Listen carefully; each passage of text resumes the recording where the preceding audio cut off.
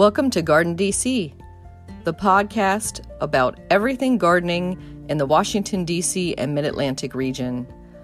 I'm your host, Kathy Jentz. I'm the editor of Washington Gardener magazine, and we're aimed at gardening enthusiasts, people who grow everything from edibles to ornamentals, natives to exotics. If it grows in our area, that's what we talk about.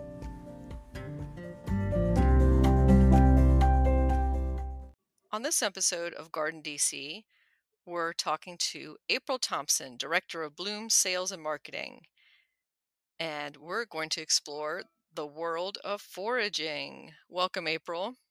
Thank you, Kathy. So, you have a full-time job, but one of your passions is foraging. So, I wanted to talk to you about that today. But maybe first we'll talk about you and how you got into gardening, how you became the director of sales for Bloom, and maybe a little bit about Bloom. Sure. Where should I start? Well, tell us what Bloom is for our listeners.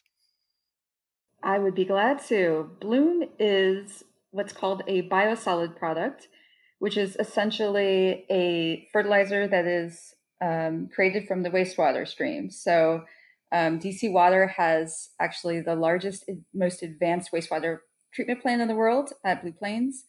And through this process, which is essentially thermohydrolysis, it's like a giant pressure cooker that takes the incoming waste and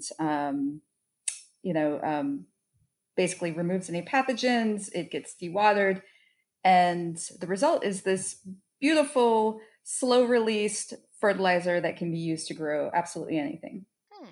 So some listeners might be familiar with Milorganite. Would you compare the product with that?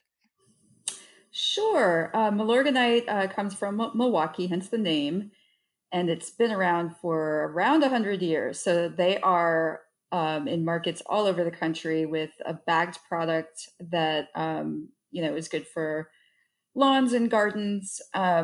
One of the main differences is that theirs is a heat dry product, so it's highly concentrated because they've removed most of the water.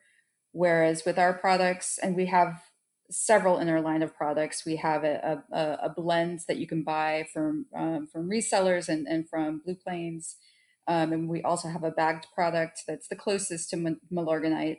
But even though, if you crack open a bag, it seems dry, there's still moisture in that is kind of essentially means that the nitrogen and the macronutrient content by percentage is not quite as high as Milorganite. But otherwise, you can use it in the same way. You're just going to maybe need more than you would if you're using more concentrated product. Mm-hmm.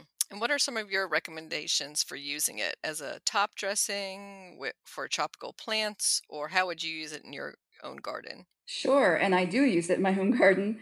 Actually, am a member of a community garden here in Parkview in DC, and I will incorporate that into my garden beds. I also use it on my house plants. I'll just kind of sprinkle a little bit on top.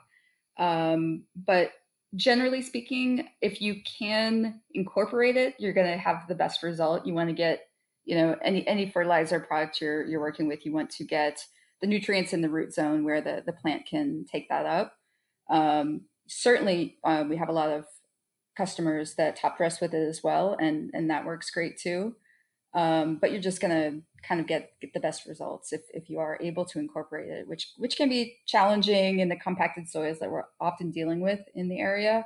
But that hard work is going to pay off over the long run. And our product works over the long run too. Since it's a slow release product, you'll see the benefits will be reaped over more than one season, as opposed to a chemical fertilizer that's kind of like a quick fix for your lawn. Mm-hmm. And I know that people who use Milorganite swear that it's a deer deterrent as well. Have you found that to be the case with Bloom as well? I have heard that as well. I'm I haven't heard that so much regarding the deer. That's a good question. It does come up, but I'm not quite sure. That would have to be something that we test out. And how can people get bloom? Is it something that they can get in bulk, or you had referred to it being bagged as well? Yeah, it's available in bulk and bag in DC, Maryland, Virginia, both through retailers that are listed on their website, bloomsoil.com, as well as directly from our team, depending on the size and the type of the order. So, for example, for bags, we sell them by the pallet, so that's more for commercial landscapers or resellers. If you're just looking to pick up a bag, you're best off going to our website and looking at the list of retailers. If you've got a big long reno job, it you might be best served going through us. Our minimum bulk order size is 15 yards though, so 15 cubic yards. Otherwise, there are other resellers and also blenders who will take our fresh material and then do their own custom blends with that as well. And those are all listed on our website. People can also, reach out to me if they're interested in using it and I can make a recommendation. Great. And I know I have a bag that I've been trialing both in containers and my vegetable garden plot. So um, I luckily don't have deer pressure on either of those places, but I will try it out in a place that does have deer so I can report back on that aspect. Oh, great. Yeah, and send us photos. Mhm. Yeah, hopefully photos of no deer damage. So, turning back to you and how you got to be with Bloom, what is your background, and are you a garden geek yourself from childhood, or did you come to it later in life? Yeah, I definitely am a bit of a garden and nature geek, stemming back from childhood. My maternal grandparents ran a flower shop where I had my first barely paid job, and also had a grandmother on my father's side who was an orchid grower and also very much an avid gardener. And so I definitely think I kind of caught the bug from them and just had an interest from a young age in exploring the world around me. And I can remember living in a kind of a rough neighborhood of Portland briefly when we were a kid, and just roaming the neighborhood. And I can remember coming across these wild plum trees and just eating from the plum tree as a child. So I guess um, my interest in foraging really stems back that far, although it's been in recent years that it's really completely captured my time and imagination. Do you remember ever going out mushroom picking or other type of maybe pick your own places with your family? Not so much that I can remember. Certainly not mushrooms. That has been something that I've come to on my own, although it's been fun to turn on other people around me to mushrooms. I had a extended getaway with some old friends, and they have two young boys. And this was in Saluda, Virginia, this summer. We all got our COVID tests, and then we all just piled in for the week, and the knowledge that this 6 year old picked up just from a week kind of hanging around and looking at things with me was unbelievable. And I sent him a kid's mushroom book when we got back, and his mom says he reads this every night. And they just had their parent teacher conference, and the teacher said all he talks about is mushrooms. So, so yeah, it's, people think about it as being a solitary activity, and it can, but it can also bring people together as well. Mhm. And children of that age are such sponges and, will soak up all that knowledge that people can share with them. So it's great to mentor children in gardening and, in general for love of plants. Absolutely. Yeah, I have a childhood memory of we were stationed in Alaska for a couple years when I was in preschool and kindergarten age, and I do remember mushroom foraging and going blueberry picking. And I was, of course, terrified the whole time that bears would come because I'd heard about bears. But other than that, I had a great time. And that does bring up competing with wildlife for foraging. So maybe Mm. we'll jump into some of the do's and don'ts of foraging. And I know some of them are more personal ethical guidelines for a lot of foragers. But I do know that there are several books outlining, how much you should take, what you should take, and what basic principles do you follow? That's an interesting question, and it's not a straightforward one, because what's ethical is not necessarily legal, and what's legal is not necessarily ethical. Hmm. There are a lot of plants that we forage that are actually doing the ecosystem a favor to forage because they are highly invasive plants that are crowding out native plants and putting everything in imbalance.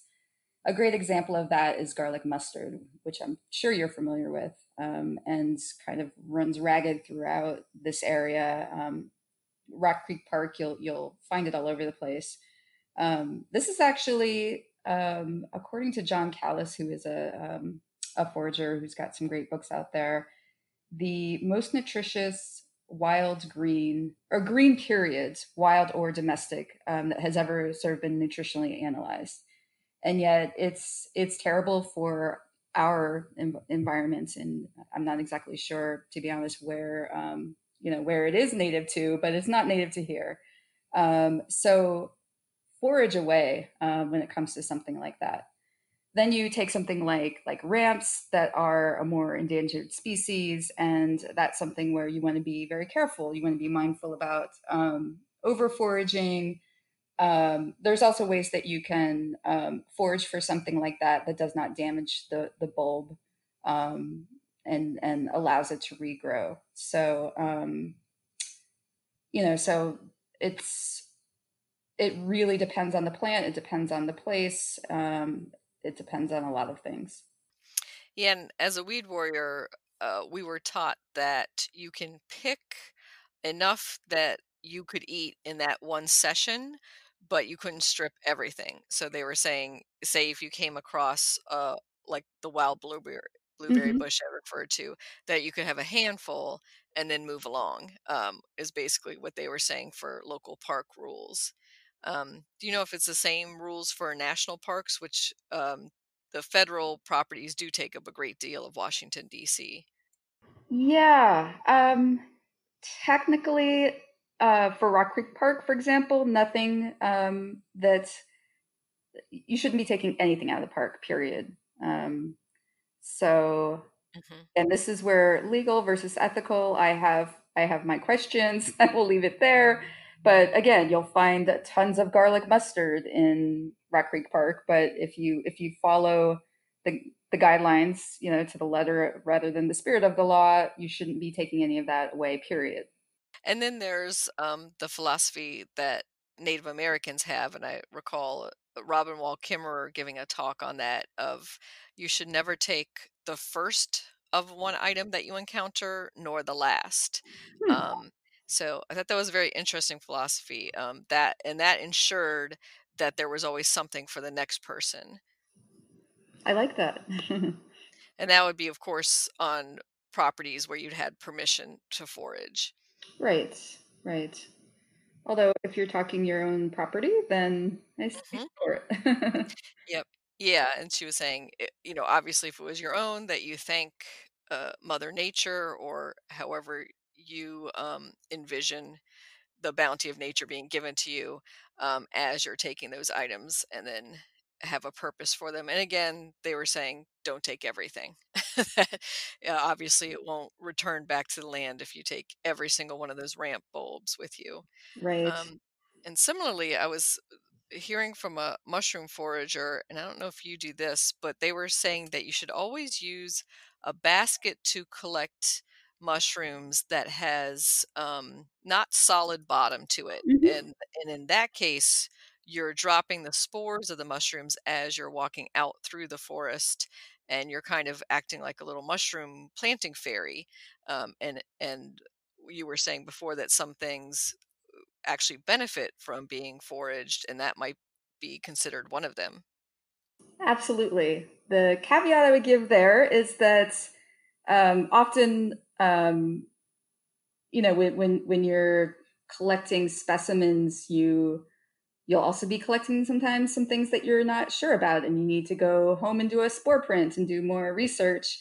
And some of those may not be things you want to be spreading because they are poisonous or parasitic, and this is where it's the answer is, again, it's complicated because some things that are wonderful and edible for us are parasitic to particular trees, or even other mushrooms. There are parasitic mushrooms that parasitize the original mushroom, and then they leave behind something delicious, like something called shrimp of the woods. So nature is complicated, Kathy. Yep, and that's why we're gonna dive in a little bit more into the subject, and maybe let's talk about um, why one person would forage. So, we have a grocery store down the street. Most of us can readily purchase food at any time. And we're growing our own food, as you said, in your garden plot. So, why would you wild forage in addition to that?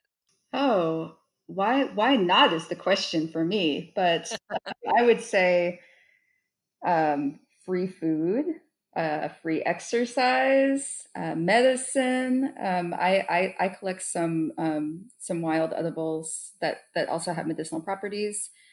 Really, just experimenting with new flavors that you can't buy. There are really some interesting, intriguing things that you can forage, and again, an opportunity to interact with the environment in a really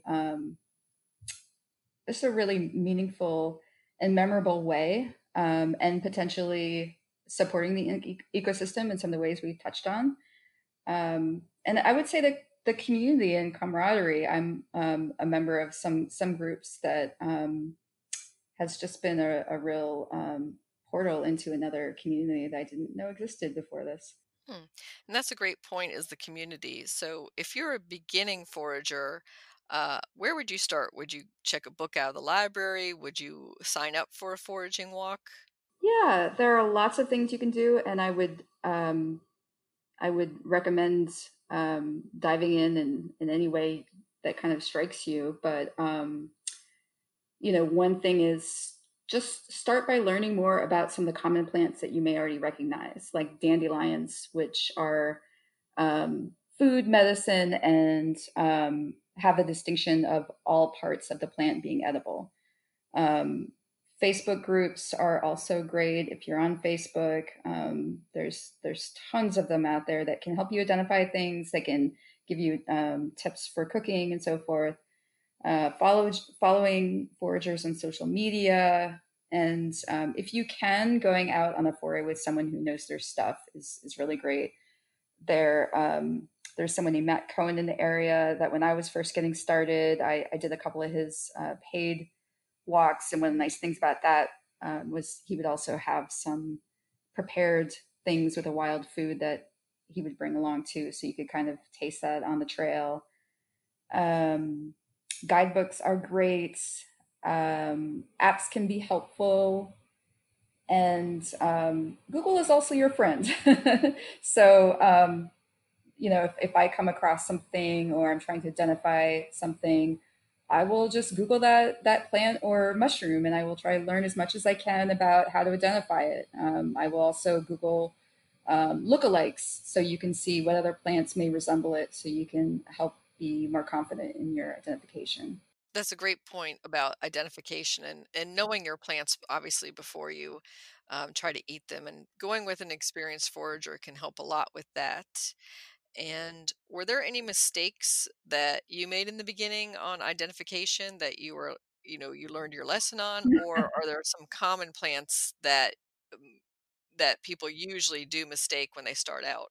Oh, I I feel like there's sort of a curve where you start out kind of fearful and then maybe reach a point where you start to feel too comfortable or a little bit cocky, or at least that may happen to some, and then you have a sobering experience that wisens you up. One of the best known foraging jokes or sayings is that there are old foragers, there's bold foragers, but there are no old bold foragers, because truly one mistake, particularly with mushrooms, can be deadly. And I don't want to scare people, because it's, you know, there are ways to be sure of what you're doing, but you do need to be 100% sure of the identification of something that you're eating 100% of the time. And I did have a bad experience once, out visiting my friend in Denver, and ate a very small handful. I want to say three berries, maybe, that I was not 100% sure of. And I was very ill for 2 days. So that was my sobering moment. Um, I have not had any bad experiences with mushrooms, but I did discover, there are some mushrooms that can have a bad interaction with alcohol, and some that can be the case with a minority of people. There are also a um, some very choice edible mushrooms that just don't agree with a minority of people. That can be true of some wild plants too. So the rule of thumb is, first time you're trying something, even if you know 100% this is good to go, you want to try a little bit of it before you have more, just to make sure that your system is okay with that. So the the mushroom in question was honey mushrooms, which are, prolific in fall, and I had successfully eaten them on a few different occasions, and I had these with a good part of a bottle of wine, and my system really did not appreciate that. And I had that with you know, with a friend who did not have that experience. We had eaten and drank the same amount of the same thing. That's a great point, that personal reactions or allergies can be very individual, and you don't know until, of course, that first time you've tasted or experienced something. Trying just one new thing with each meal might Yep. help with that, and not doing like a wild green forage salad with, say, 10 different greens, and then you have a Right. reaction to it and don't know what that might be that's in there. Exactly. Yeah, you want to try one thing at a time. Otherwise, you're really not able to know what did you wrong. And do you have any favorite spots for foraging in the city? I don't want you to give away all your secrets, but speaking maybe in general, that urban dwellers or inner suburban dwellers might be able to access. It's funny. I People talk about these secret spots. I don't have any secret spots. I don't necessarily even have any favorite spots. This year during COVID, I have every time I've gone out to forage, I have picked a different park, a different part of the park, to explore, and I've I think I've and this year I found well over 100 edible plants and fungi, and I think, part of the, diversity of the things I've found is just kind of going to different nooks and crannies. I guess also I would say, depending on the time of year, you're going to be looking for different types of things. In spring, there are so many delectable wild weeds, that, I could eat just from my own city block here. Whereas in summer, you're looking more at wild berries, particular summer mushrooms, and into fall, I'd say that's kind of more of a mushroom season for me. And that's kind of the fun of it too, is that, different things are popping at different times of year, and also different parts of the plant may be edible at different times of the year as well. Yeah, that's really relevant, is the season, and of course your local. Um, location where you refer to not being familiar with the berries in Denver. If you're coming from another part of the country to the Mid Atlantic or the East Coast, it might be different things that you're foraging for than you are used to or back where you might have foraged before. Or is there something that you really prize? And it might not be something that's rare or anything that like that, but that you're like, yes, I got that this year. Oh, well, definitely there are some mushrooms that are really prized finds. I found only one, but wild porcini on my folks' property in Saluda this year. That was really lovely. Um, I found lots of things this fall. I found a bunch of bluets. That was my first time, and really like the flavor of that. Bluets have this beautiful lavender color, although it fades as it ages and gets larger. Mushrooms can be really tricky that way in terms of, which is why things like spore prints can be really important because um, two different specimens of the same mushroom can look very different sometimes. So, but that was a good find. Trying to think what else. I know a lot of folks had a really good morel season this year. I found a few, but not many. Those are really delectable mushrooms that come out just for a couple of weeks in spring, right around my birthday. And those are hollow, so you can actually stuff them and do some fun things with them in terms of, you know, culinary experiments. And how often do you go foraging? Is this something that you do on every walk that you're taking, or do you have specific weekend hikes that you go on? Every time I am out interacting with nature anywhere, I have my eyes peeled. So, and I'd say there's probably very rarely a day where I'm out and don't find something of some sort. I came across a bunch of wild rose hips the other day. So, and that's the thing where really your knowledge builds on itself. Where the more that you know, the more that you see that was there all along, but you just did not have the knowledge to be able to identify that plant. But yeah, this season, especially this year, I should say, I've been going out, a couple times a week, probably at least. Are you preserving a lot of that? Because I know you can get a lot at once of one thing, and then most of the items you want to eat while they're fresh or while they're in the stage that they're the best edible. Yeah, I'm not doing so much in terms of preservation. I'm not a canner or anything like that. I don't have a dehydrator, although I do use the Pilot Light in my oven to sort of, quick dry some things. But I found a ton of Whittier recently, actually, and I foraged. I harvested a lot of it, and I gave it away. I just went on Nextdoor and said, "Hey guys, I have a bunch of Whittier," and I was amazed at how many people came forward because I thought, "Oh, people are going to be. This is kind of a weird taste, and people are going to be scared to like take a foraged mushroom from a stranger." But that wasn't the case. I will do like some pestos from foraged items and freeze that because that freezes well. Let's see. Also, turkey tail, which is a medicinal mushroom that is it's very thin, so it's practically dried already. The way that you'll find it naturally, that is great for medicinal tea. And I will just lightly process that, basically, as I said, drying it in my oven with just with a Pilot Light, and then putting it in my spice grinder. It kind of grinds to almost like shredded newspaper is what it looks like. And then I will just keep that in the freezer until I'm ready to do a tea with that.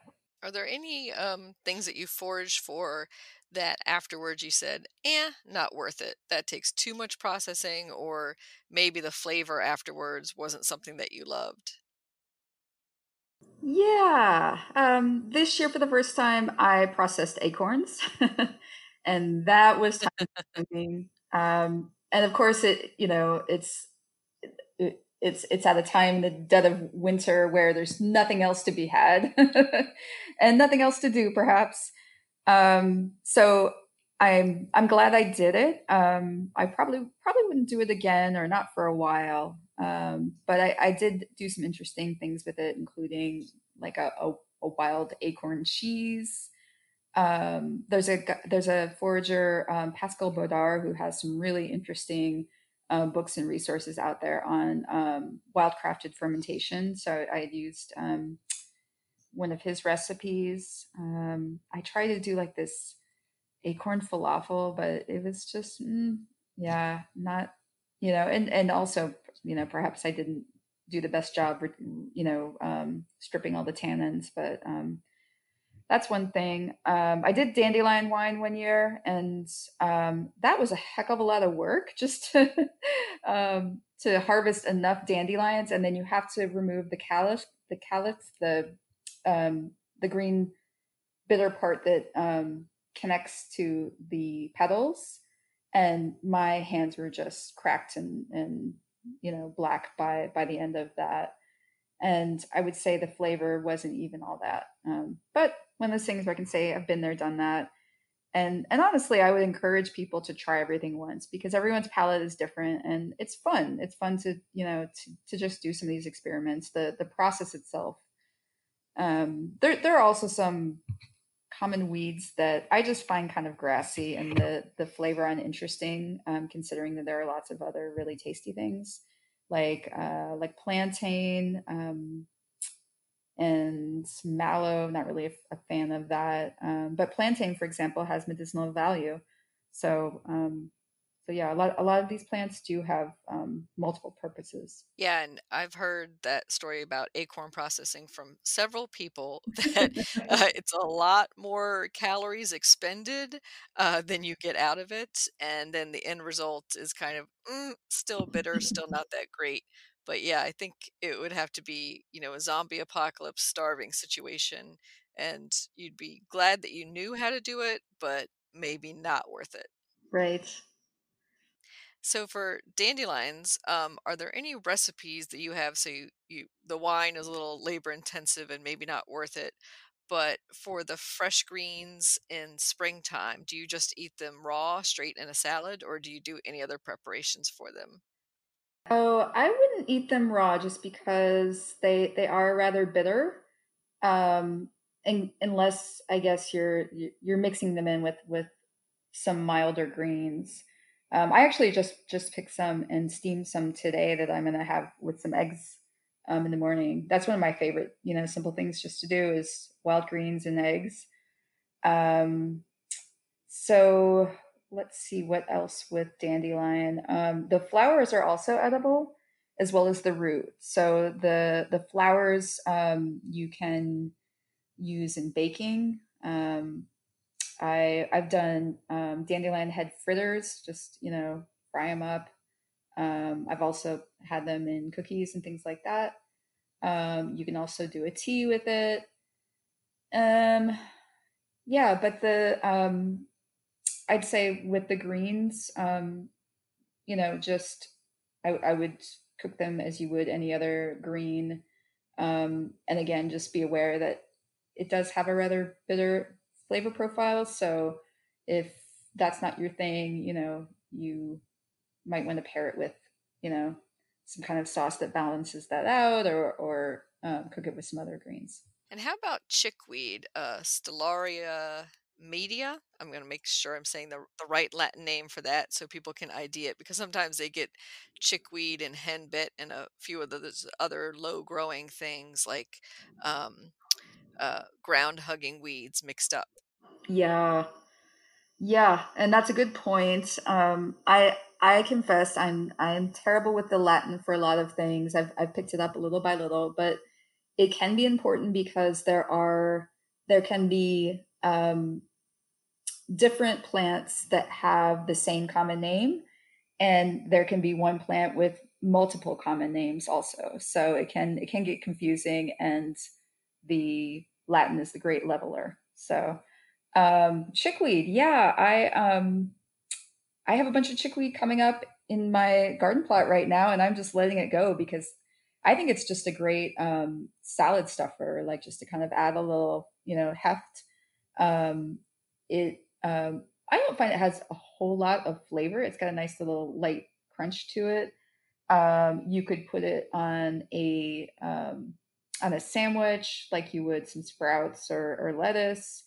I had mentioned Pascal Baudard earlier. I did a really interesting fermented spicy chickweed paste um, that I can't even begin to tell you all that went into that, but that was actually really delicious. So yeah, some of these things are a lot more versatile than you'd realize. And I again, Google is your friend. I'll come across something new, and I'll go to my go-to resource books and see how they suggest using it, and then a lot of times I'll go to the internet and see what else is out there. And it does seem like pesto is always the number one recipe. It's an easy fallback, and there's so much you can do with pesto in terms of the flavor. I recently did a lemon balm pesto that was really good. I feel like to call it pesto, all you really need is, the oil, the garlic, and some kind of green. And then, beyond that, you can put anything you want. I've added yogurts. Let's see, what else have I done in terms of wild pestos? I I'm blanking, but I've done a lot of pesto experiments. And again, it freezes well, and it also is a good way to use a lot of something because once you blend that up, it will compact pretty well. So that's also a great way to kind of really maximize the nutritional value that you're getting from something, because obviously you're gonna be using a lot more of that than you are if you're having it in a salad, let's say. Hmm. And that brings to mind one of the most expensive elements of classic pesto is the pine nuts. Hmm. Do you ever forage besides the acorns for nuts in the area? That's a good question. I have not. In my community garden, we do have a forest garden, and we've got some nut trees there. Although some of those I've cracked open and been very disappointed what I found or didn't find. Hmm. So I haven't really done so much with wild nuts. Black walnut is something that you'll find all over the place, and most people don't bother with. I did use that in some bitters that I made. It turned it very very dark. I've also seen some neat recipes for pickling black walnut when you're kind of getting it earlier in the season, and that's supposed to be really nice for kind of like a charcuterie um, offering. Hmm. And what about herbal uses just for adding like a flavor kick? And I'm particularly thinking of like the little sorrel weed Hmm. that pops up everywhere. It's not something I would eat in quantity because it has the oxalates in it, but Hmm. maybe something that you would add just a touch of. Are there any favorite flavorings that you have? Oh, wood sorrel that you're referring to, oxalis. I actually love that. That's one of my favorite little trail snacks because it has that lemony flavor, and I think that's in John Callis's book that has a really simple oxalis soup recipe that I really love. And it was one of those things I was like, ugh, I don't know how this is going to be. Um, and definitely had a few of those experiments where I'm like, yeah, I wouldn't make that again. Maybe it wasn't that I wouldn't try that ingredient again, but I wouldn't prepare it in that particular way. Um, but that's really nice. Also, uh, Virginia pepperweed, poor man's pepper. It's like Lodosisum virginiarum. I can sort of like kind of see what the botanical name is, but I can't remember it exactly. Anyhow, that has a really interesting peppery, like horseradishy flavor, and there you're harvesting the little tiny seed pods in spring, and then you can kind of use that as a condiment, and that's something I guarantee is probably on most people's block here in the city. Yeah, I'm looking at a picture of it now. I just Googled it. It's Lepidopedium virginicum. Okay, And yeah, it's over yeah, here. yeah, Lepidium virginicum, and I can recognize it as the weed that pops up between the sidewalk cracks, and it does have that Mhm. little tiny seed pouches on the top that burst open, so I can definitely see that it might be a nice nutty flavor from them. And it says it's a member of the mustard family, which Yeah, yeah, a lot of our edible weeds are. yeah. Another thing that is an interesting flavor that I think gets overlooked is using pine or other evergreen needles. One of the things I made this year from a recipe from a forager who's got some great books, a cookbook I love. Her name is Mary Viljoen, and she's based in New York City. Anyhow, it was a lemon fir needle or pine needle ice cream, and it was so delicious. And I have done lots of different experiments with evergreen needles this earlier this year at the beginning of the year. Yeah, I'd been seeing lately that some chefs were experimenting with pine needles and recipes and mosses of all things. Have you done any mosses? Ooh, I have not played around with mosses. That might be the next frontier for me. Yeah, I think the other thing I was seeing was barks that they were making desserts or tinctures or like a foam just with a hint of either a moss or a bark flavoring to them. Well, you think about it. I mean, cinnamon. We all use cinnamon, and that's the bark of the cinnamon tree. So I guess the thing with bark is that that is like the skin of the tree. So I guess you'd have to. I know um, there's techniques out there to forage for bark that does not damage the tree, but that would be something to be aware of. Yeah, unless it was already something that had been taken down or fell Right. down. True. Yeah, Mhm. that would be a tough one to make sure on the sourcing for that. Um, and then wanted to ask you a little bit more about mushroom foraging. So I know that there's a mycology club in the area, in the DC area, that goes on regular hikes together. And of course, probably in this time of COVID, they're a little more careful and use some social distancing, but those are great for being along with the expert to be able to ID mushrooms. Are you a member of that group? I am. That is the Mycological Association of Washington, and it is a mere $20 a year to join, and you have access to really world class experts in this. It's right now we are doing virtual forays and virtual monthly meetings. So with the virtual forays, people submit photos of things that they're finding, and then there's a virtual foray leader that goes through them all and helps identify them. And then we have monthly meetings where we've got guest speakers from different parts of the world or country that speak on all sorts of different topics related to mushrooms. So I highly recommend that. I've learned a ton just going out with those folks.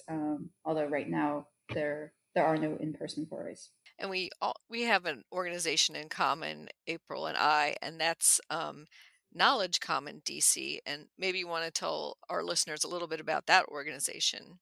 Absolutely, yeah. I am a volunteer organizer for Knowledge Commons DC or KCDC, and occasional instructor as well. And have worked with you, Kathy, on a couple of classes. But essentially, we are a free roaming school, led by volunteers, taught by volunteers around DC. In normal times, we're holding classes at different community spaces all over the city. That can be parks, libraries, all sorts of different spaces, interesting spaces sometimes. And they're typically short, um, maybe 1 to 2 hour courses on some quirky topic that some kind and knowledgeable person volunteers to teach. And right now, during times of COVID, we have pivoted online and have been doing a series of online classes, including one I did on foraging. So That's it's a great Mhm. and I believe actually let me look at the website real quick so I can make sure that I'm giving everyone the right. Yeah, I want to say it's knowledgecommonsdc.org, but definitely check on that. And then I was going to say that I sat in on that foraging talk, and I know that you had a great turnout for that um, through KCDC. And they've also partnered to do some of the educational programming that takes place every year with the DC State Fair. And that's, I believe, dcstatefair.org as well. And that took place about, what was it, 4 to 6 weeks back, and hopefully we'll be coming back in person next year if we can do that again. And did you come up with the website yet? Yep, it is knowledgecommonsdc.org. Um, Hmm. and yeah, I know you had done your flower arranging class, which you had taught for KCDC before, and was wonderful. I've taken some great classes from you, Kathleen. My kokedama lasted a good portion, Yay! but eventually went the way of Yeah. what I think many kokedama do. Yes, it is an ephemeral art, but yeah, I've gotten some of them to last a couple years, and that's pretty much the outside for them. And then some I remake halfway through just because the plant inside might outgrow its little moss ball base. And I'll be giving that again this year in January at Brookside Gardens. But of course, because of COVID and social distancing, I think the class is now capped at 8 people, and we're holding it in the auditorium. So we'll be greatly distanced. Everybody will have their own big table with another table in Mhm. between. So yeah, that'll be interesting, but I'm glad that we're still able to at least hold it even at a smaller scale. So that will be fun. Yeah, excellent.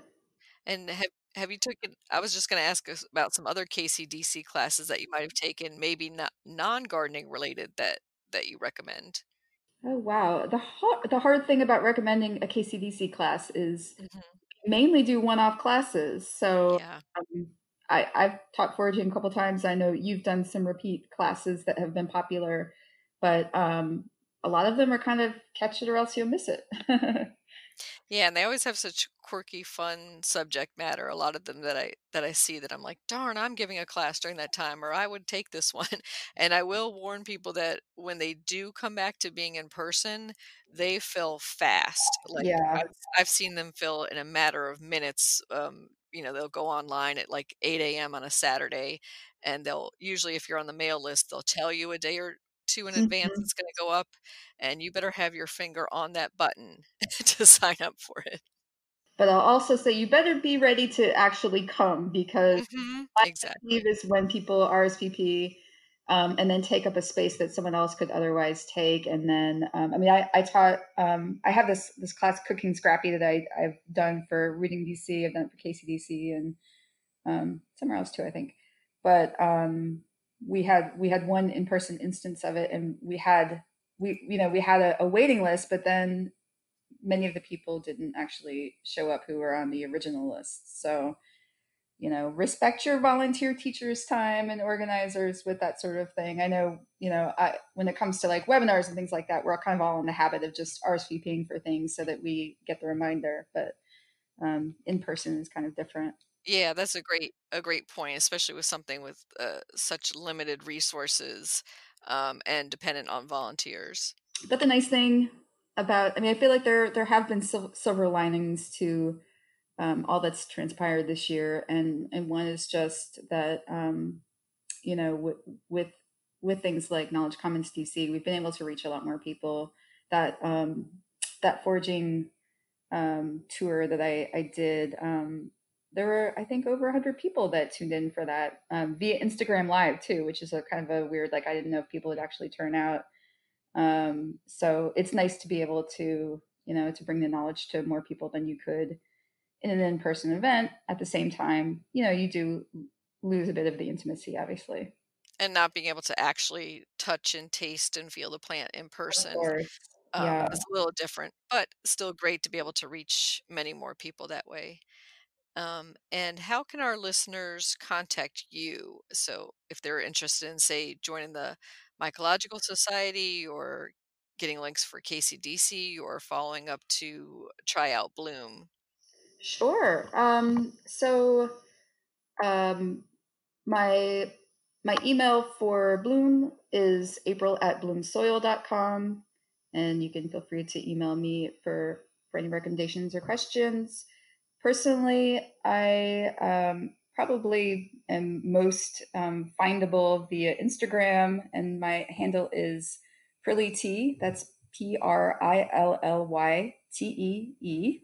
And I also have a website, April Writes. I'm a food writer and do other types of writing. So aprilwrites.com. You can also contact me through that.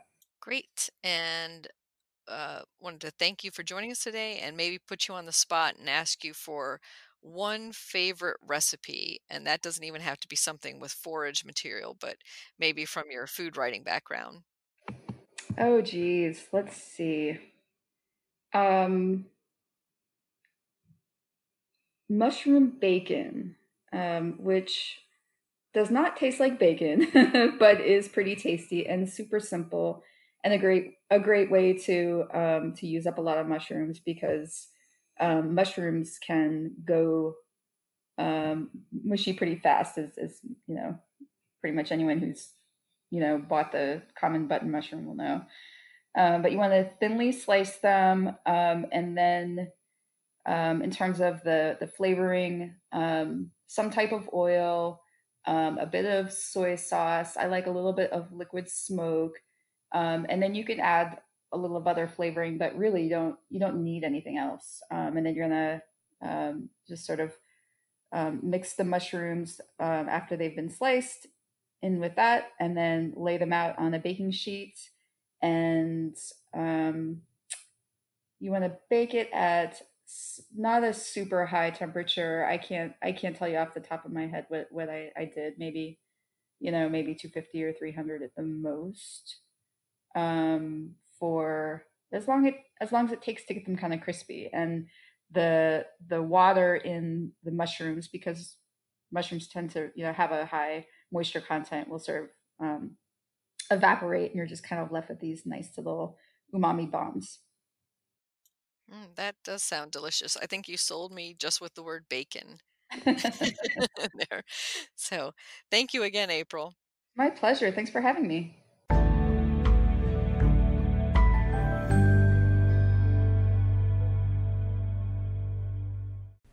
Plant profile: smokebush.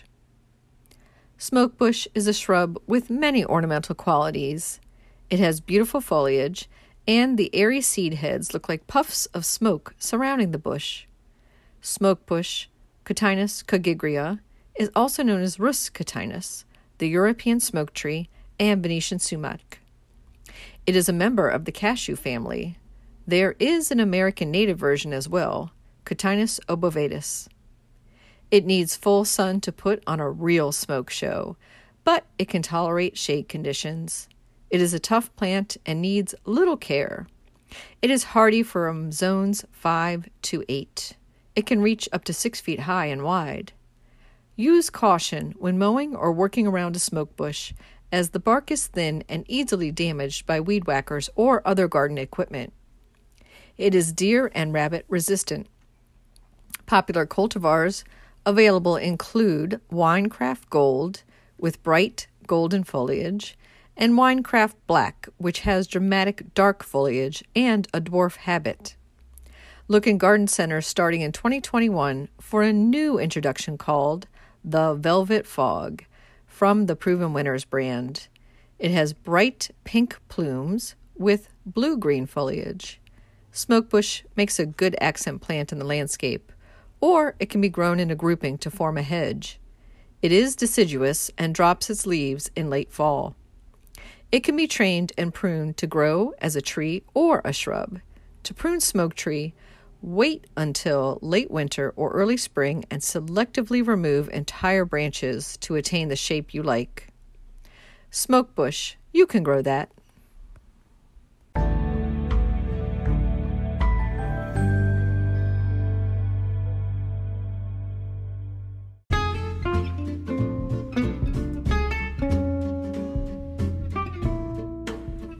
For this week's What's Blooming in the Garden segment, I thought I'd share some of my favorite fall foliage plants. number one in my garden is the Stewardia pseudocamellia. It's not really known for its fall foliage. You're always looking out for those camellia-like flowers, but this time of year it is gorgeous. It's kind of a peachy orange color for most of the foliage, which is almost an exact match for my nearby yard flamingos. So I always get some fun out of positioning them together for the color matching and taking a few photos every fall. The next thing I really look out for in the fall is my Fothergilla shrubs. So again, known mostly for their spring flowers, surprisingly beautiful in the autumn. They go from a glowing kind of yellow orange to a burgundy, and just a really lovely leaf shades. And then my final personal favorite is ginkgo. They just turn an amazing gold yellow all over, and then you blink an eye and all the leaves have dropped to the ground and you're walking through this just wonderful golden carpet.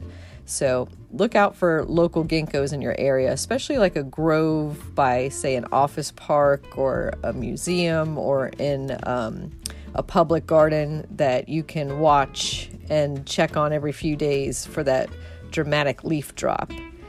And then I thought I'd mention a few things that aren't normally thought of at all for fall color, and that's crepe myrtle. So my crepe myrtle, Natchez especially, has a gorgeous deep red color in the fall, and you don't really think of it as a fall color leaf attraction. And then there's my hosta bed, which some of them do turn straight to brown or kind of a sickly yellow, but others, like Paul's Glory, has a really nice seasonal change, and it goes to a really beautiful gold. And then my final, you wouldn't think about it as a fall foliage plant, are my huge oak trees. Now, some years they do go straight to muddy brown, admittedly, but other years, particularly this fall, they go through a really nice red shade. And they've been hanging on for a little bit and then dropping and looking pretty good. And I think it's that we had a pretty moist late summer into early fall. And that's why this year the oaks are looking particularly good. I hope you get out to a local public garden or park sometime in the next couple weeks to enjoy the foliage of various trees and shrubs. And then, of course, look around your garden and see what you can discover.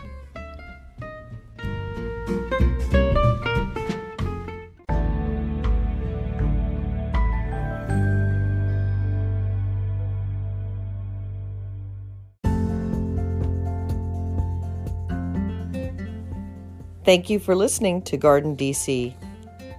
You can become a listener supporter by going to anchor.fm/Kathy-Gents/support.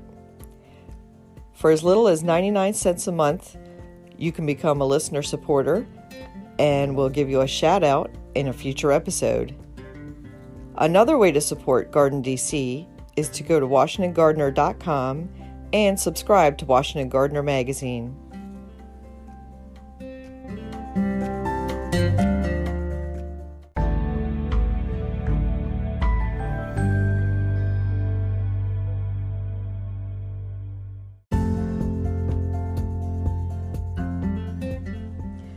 You can find Washington Gardener online at WashingtonGardener.com, on Twitter at WDC Gardener, on Instagram at WDC Gardener, and on Facebook.com at Washington Gardener Magazine.